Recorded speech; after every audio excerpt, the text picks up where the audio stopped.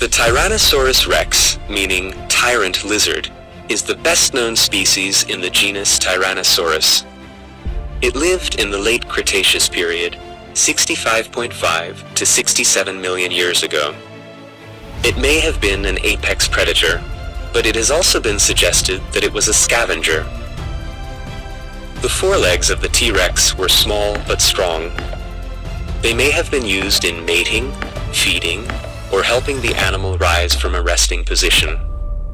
The hind legs were large and strong and used for running. The tail was long and heavy to counterbalance the huge weight of the head and the body.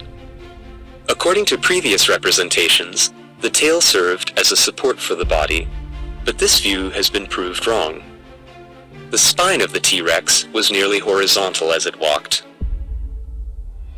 The first partial T-Rex skeleton was found in the US in 1900. Since then, more than 30 have been found. They provide scientists with a great deal of information about the characteristics of these ancient reptiles.